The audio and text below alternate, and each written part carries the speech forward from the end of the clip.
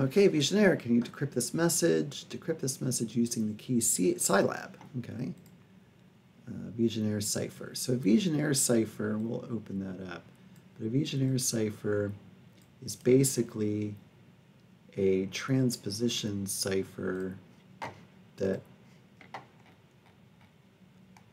uses multiple different keys. So like here we see the key is lemon, so every fifth letter is encrypted with this key, every other second of every fifth letter is this key, and so forth.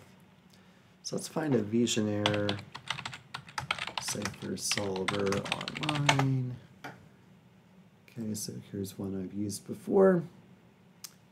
And we'll take the message,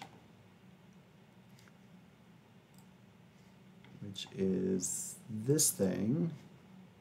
Oh, we don't have a lot of text, so it's probably not going to be able to do it automatically.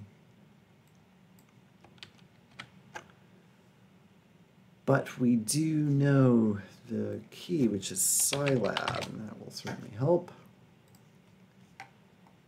And there you go, pico-CTF, don't use vigenere cipher, right? Because you can actually apply the frequency analysis. We didn't have enough text here to do that. We could do the frequency decryption just like we did with the substitution ciphers.